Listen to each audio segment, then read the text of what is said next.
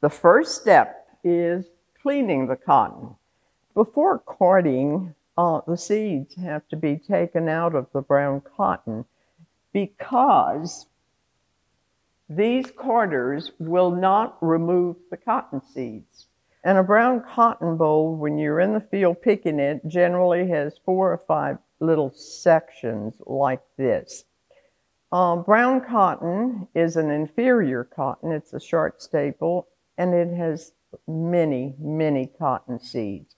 So what you're going to do, what they had to do before cotton gins, when they first arrived here in Louisiana, they had to clean it by hand. So you would take one little section, turn it over, because it's easier to clean it from the bottom side, because the seeds are pointing outward. And if you look at this, you can see this slick Acadian cotton seed, and it's got a pointed end to it. So it just kind of tears your hands after a while. But you're going to go down this little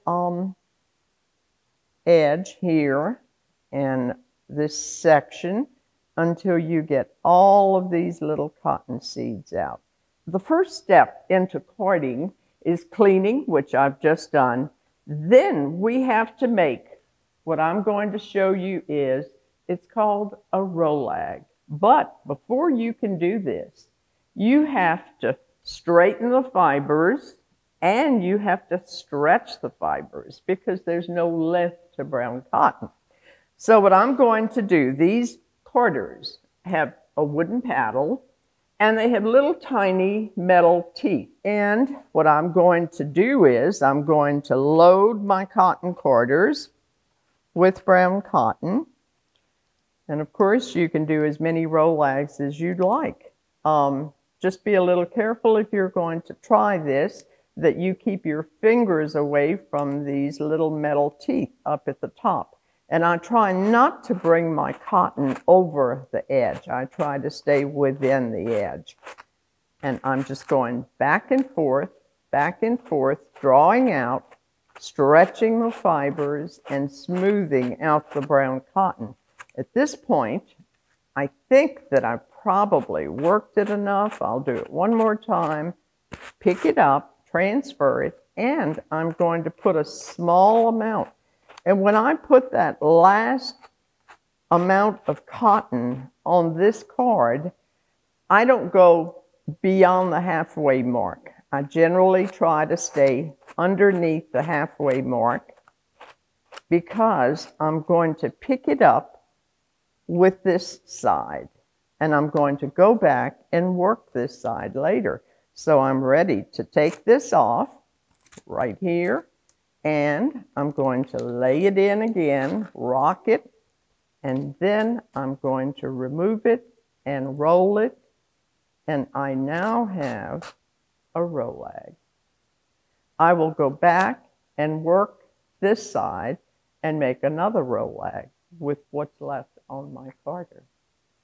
Again, over time, you kind of learn that if you're going to work on a certain piece, for instance, let's say you wanted to make a nice long runner, I think it's best if you sit down and card just a whole basket full of rolags so that your rolags are all the same. And when you get to your spinning wheel, you can just go nonstop and be sure that you have the same size thread. Okay, this side has been worked. I'm going to, I think it's smooth enough. I'm going to remove it, and we're going to have the second rolag.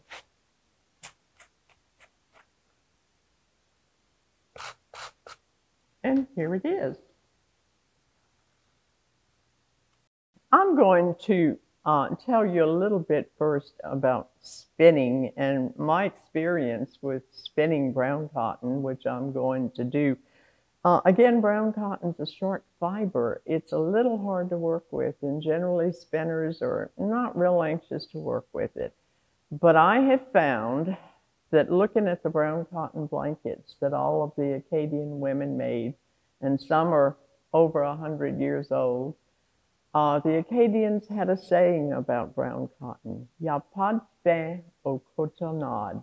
There's no end to the cotonnade, to the brown cotton fabric. Once you give that short staple enough twist, it's going to hold together. But a problem may be, especially in your blankets, I've documented brown cotton blankets, if you over twist the brown cotton, you're not going to get a soft blanket. So you have to be sure that you give this brown cotton roll lag enough twist to hold together, but not be so tight that you're going to have a rigid textile. This is one of the pieces that I've made with the size cotton that you're going to see me spinning. And some people look at the cotton that I'm spinning and say, oh my, that's awfully large. It's heavy cotton. But it really isn't. It's kind of considered fine cotton spinning because when I get to the loom and I beat in that cotton, it looks like this. I've done this, I've hand spun it, hand woven, and I've washed it in the washing machine and I've dried it. So it did shrink because it's cotton, but it still is nice and soft. And it feels like a cotton shirt that you would be wearing. And all of these pieces are done with that same size cotton that I'm about to show you. What I'm going to do, the Acadians adapted their wheels because when they got here, they had a flyer attachment for their wool. And they would sit on their chair and the wool would go through this opening. But when they found the brown cotton and wanted to do the blankets, they had their husbands put a spike on their wheels. And of course, today I can buy a spike through the Ashford company that makes this wheel. And they would do the heavy cotton that they didn't have to worry about going through the opening. If I was spinning cotton for a blanket, it would be almost the size of my little finger. So this is actually considered fine cotton spinning. And what I'm going to do is, everything happens right on this tip. I'm going to hold it. I'm not going to do anything but let it touch. I'll do it very slow. See, it's just barely touching. And at this point, all of the work's done with my left hand. So I have to draw it out the size that I want. If I draw it without turning the wheel, it's going to break. So I have to give it a little spin and I have to draw it out. At this point, I know that I want it to be this size, but it's not going to hold together. So what I have to do is stop it here and I have to let the cotton twist onto itself. And then I can feel it. After a while, you get a feel for it. You can feel it twisting. And at this point, I've got nice, strong thread that I can use. And it's not, hopefully not over twisted. If it is over twisted, I'll just let it go. See how this is maybe a little over twisted, but not that bad. So I'll stop the wheel, reverse it, I'll store it, and I'll draw out another length and set the twist. And of course, I don't want to give it too much twist.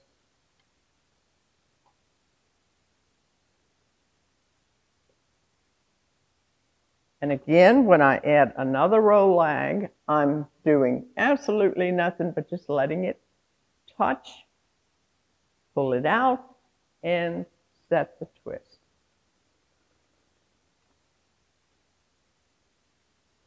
And you would do this until you have one of these little paper quills filled with yarn, and then you'd be ready to go to your loom.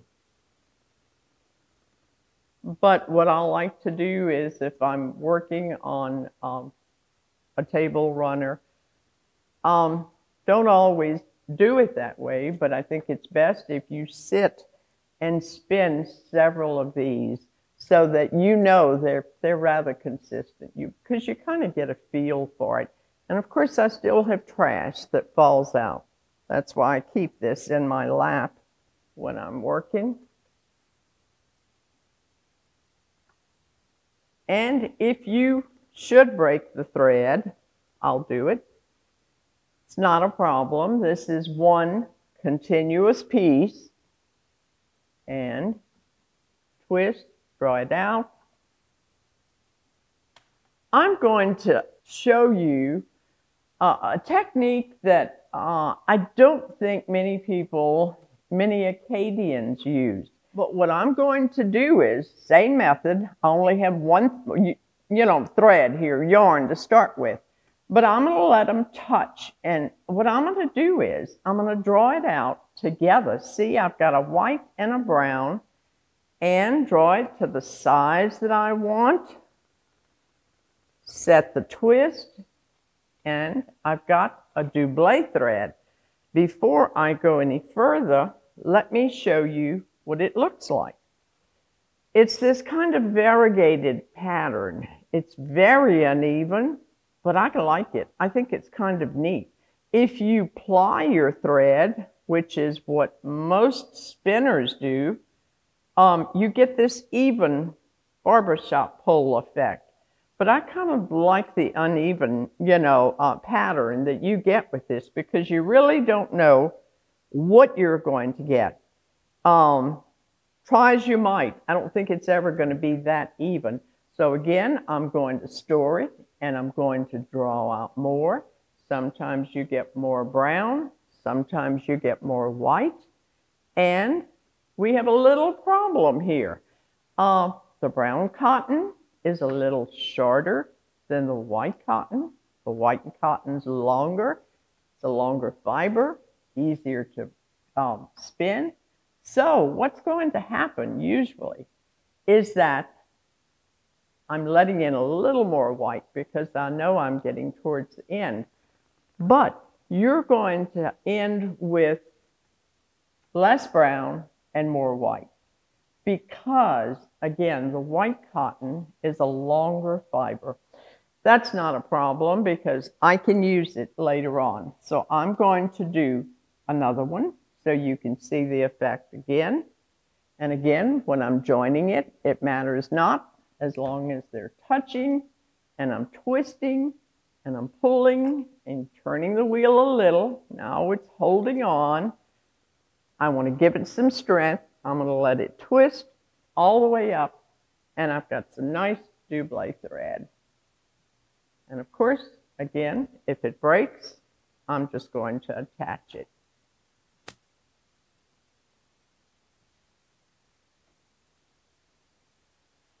I've seen many blankets that have double, and for some reason, they have always, I think I know the reason, I think Colasti is the only one who did this, and Gladys.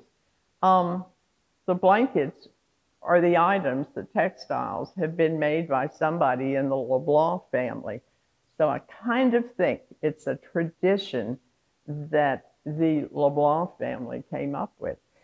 And I'm really, really pleased to say that my apprentice, Austin Clark, and after he did the apprenticeship with me, and I told him about the double, well, Austin, of course, wants to do exactly what the LeBlanc family does.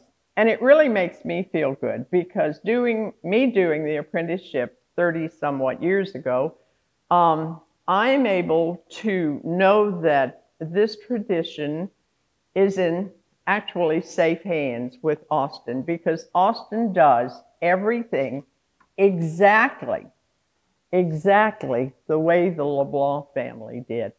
And he enjoys doing the double. And what you're going to see at the loom, when we get to the loom, Austin is going to work the loom today because he has worked on it. He set it up for the exhibit, and he's going to demonstrate weaving.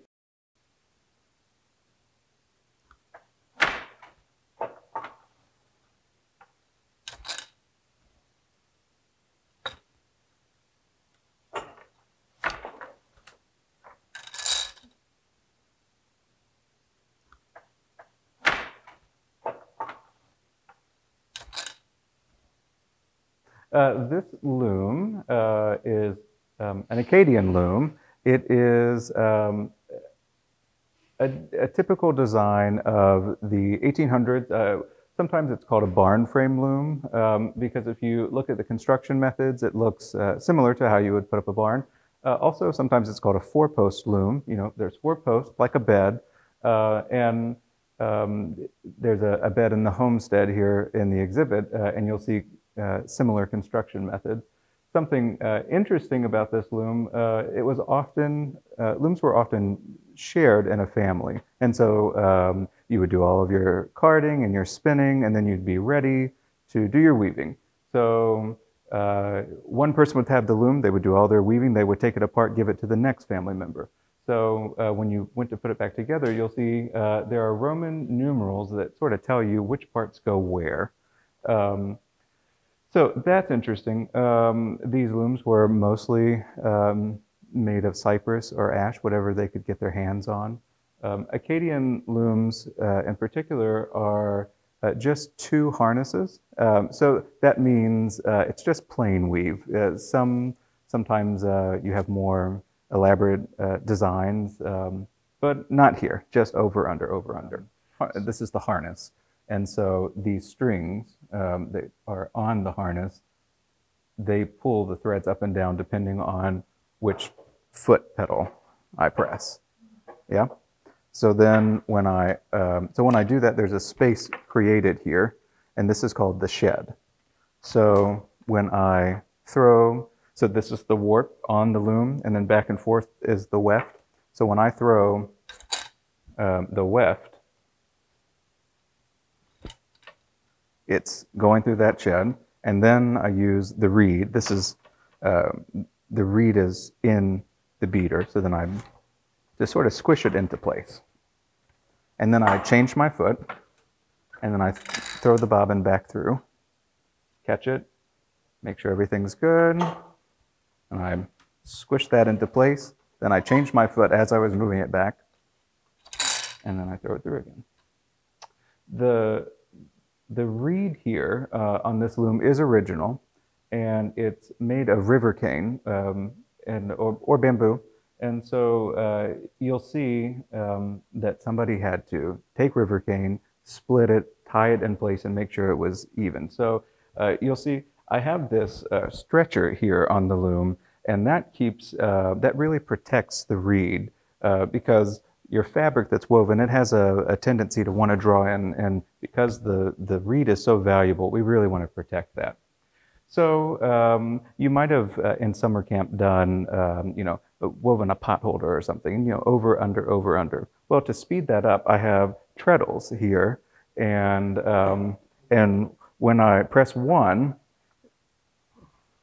it creates a shed, and it moves every other thread up. So I can throw through, and then I can beat that in, and then I can change it and do the next one.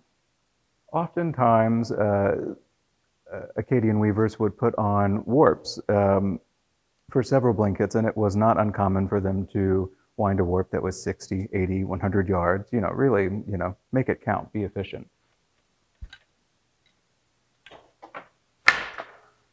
Weaving is a really involved process.